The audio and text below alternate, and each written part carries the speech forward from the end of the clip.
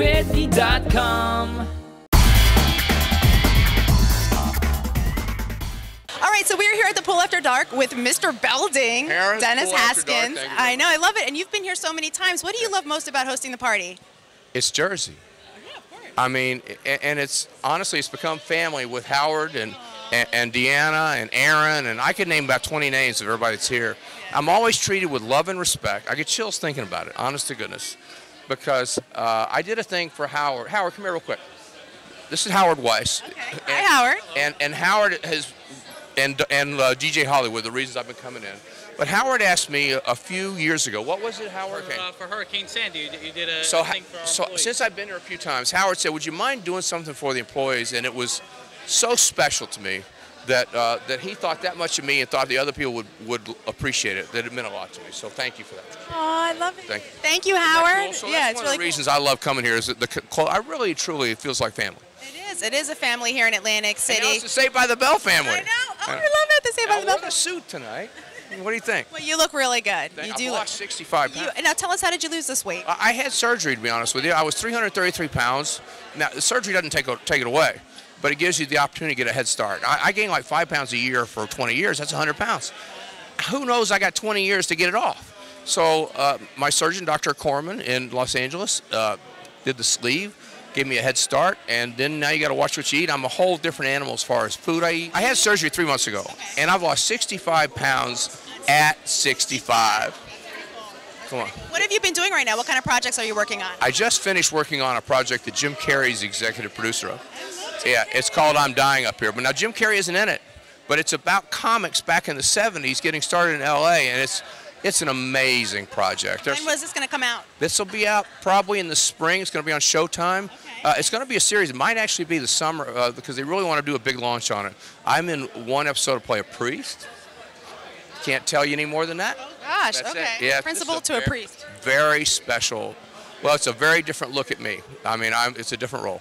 So that's all I can say. All right, that's fine. You're dragging this stuff out No, of me. all right, I like that though. Let's keep talking. Let's keep talking. Yeah. So, going back to Mr. Belding, you know, so many people know you as that. Does it ever get old? No, no. When somebody says, hi, Mr. Belding, yo, Mr. B, whatever it is, it's like a standing ovation. Yeah. I mean, that means they watch the show, they attach the show, they love the show. I've had people say you helped raise me. Of course, you know, I mean, of course it was the stories that they loved and the entire cast, not just me. Do you still keep in touch with the cast? Yeah, I do. I mean, of course, we were all together for Jimmy Fallon, the reunion back in February, which actually started with me 4 years ago going and doing a surprise appearance for my school, University of Tennessee, Chattanooga. And it went so crazy that they decided to try to reunite us. We did a couple of tries and couldn't get everybody, but when they came to Los Angeles, Mike DiCenzo, I just want to say his name, he wrote this sketch. It was amazing, and that's what you saw. And that was our hallway that we used. That was in L.A. Right in the same hallway. They brought the set to the stage and built it in a matter of seconds so we could do it right there on the show. Was there anything that you were reminiscing about during that time from the old days? You couldn't help but feel it. You know, I mean, standing next to Mario waiting to go on, you go out in the hall, and there was a new student out there, this Fallon kid. I don't know what the deal was. Yeah, right? Exactly. I remember that. 31 million views later. Wow. Well, it was so popular. You know, I grew up watching you as well, so it's a big deal to have you here in Atlantic City. Whitney, it has your name on the microphone. It has my name, GoToWhitney. You know, that's what it is. Whitney, I'm right here in Atlantic City. So talk to us about the presidential election. What's your thoughts on that? You know, I really don't get into politics. Here's what I'll say. There's so much vitriol and so much negativity. I would like to find somebody who's positive, you can compete and you can debate and all that stuff without, and I'm not talking about any one person and I'm not talking about any one side. I really miss the mutual respect that they say they have, but only show it when they're off stage, not when they're on. That's really my thoughts. So you're not going to tell us who you're going to vote for? No, because as an actor, sometimes people think they should have their opinion matters on that. Yeah. And as far as I'm concerned, everybody's opinion matters on that.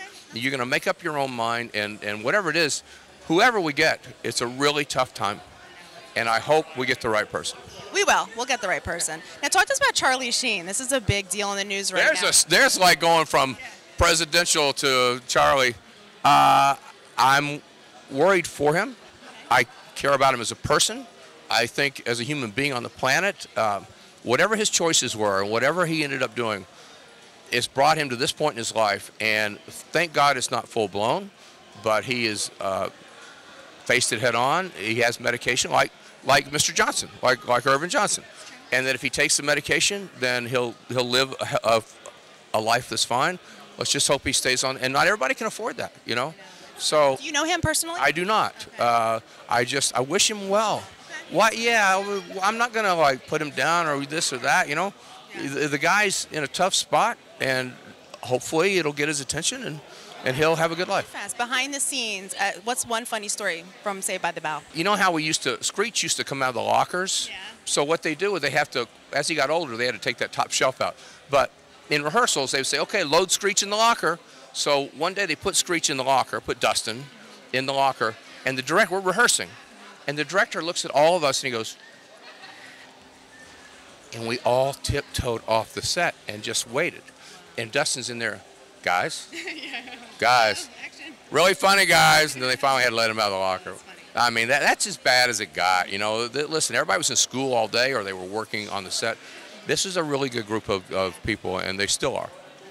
Yeah. Thank you so much. Thank you for being here in Atlantic City. Dennis Haskins, Mr. Belding, everybody. AC, I love it. AC. How are you? New Jersey, Atlantic City. If you're from New York, say what up. If you're from New Jersey, what up? I've been coming here a bunch of years, hanging out with my schoolgirls from Bayside. They're looking pretty good, I think. The ladies are looking good. It's my 65th birthday. I can't believe I made it. I'm happy to celebrate with you guys, and apparently there's a cake. It says Saved by the Bell. Thank you very much. So thank you guys for coming out. I want you guys to have fun. So DJ, let's turn it up.